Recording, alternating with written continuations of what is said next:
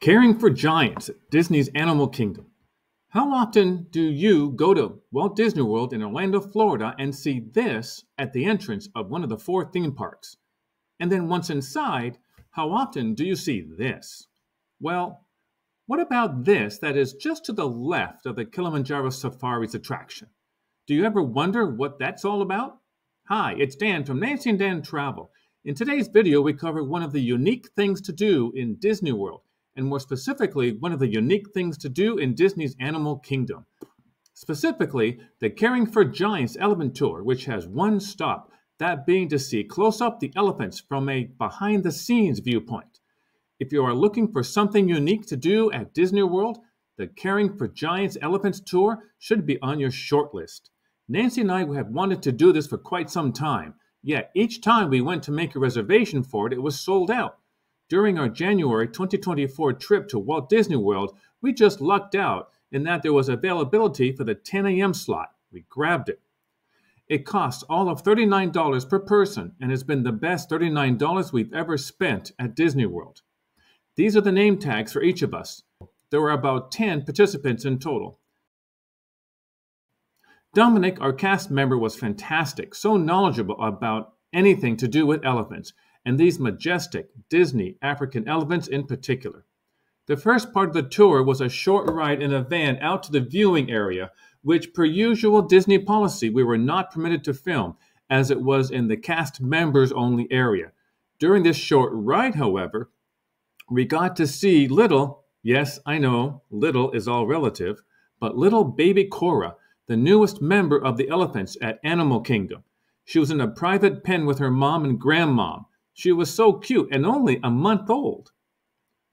We are going to include the background noise in most of our videos as Dominic was so informative. Yet, it was a little hard to hear from our vantage point with the camera, so you may wish to turn up the volume to hear Dominic better. For example, take particular notice in a moment of how this elephant, Basha, has only one tusk because her right, our left, tusk developed an infection down to the root, so it had to be pulled. This is one example of the very interesting information that Dominic shared with us.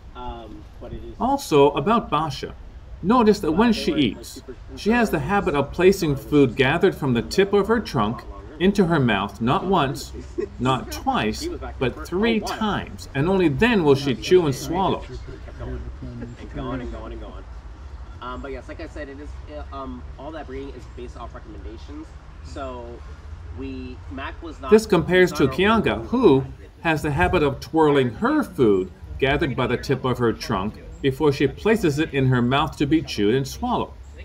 Dominic told us that Kyanga picked up this habit by seeing her mom do this, pinching at the tip of her trunk as she gathered her food. Fascinating, just fascinating.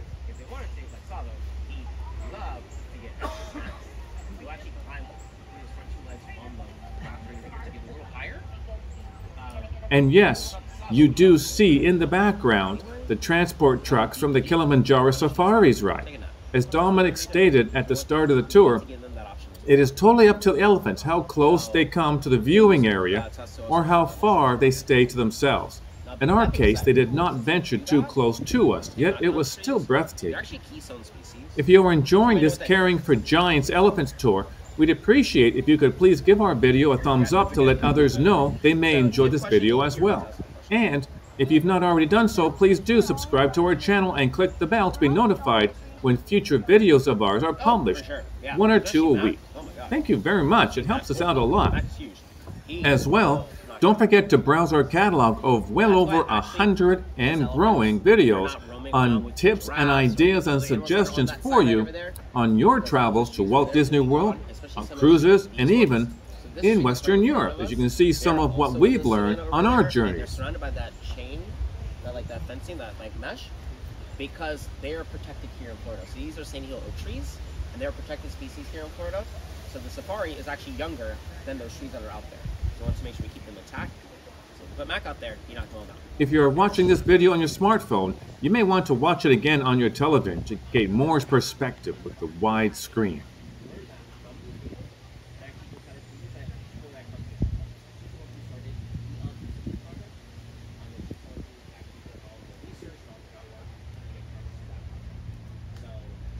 we don't need to breed him anymore. He has enough kids. We also learned from Dominic that Disney intentionally places the large rocks in front of and around the trees in the elephant area to prevent them from knocking them down.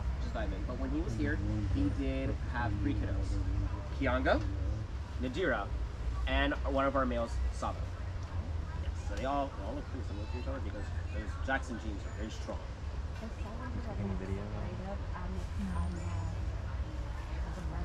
Oh, was he in over there? Probably. Now, as I say, that probably was him. If he looked like a very and yes, elephant, this is what you think it is. Yeah. It is elephant dung, or elephant poop, if you will. Notice the large amount of hay consumed by the elephant that is not digested.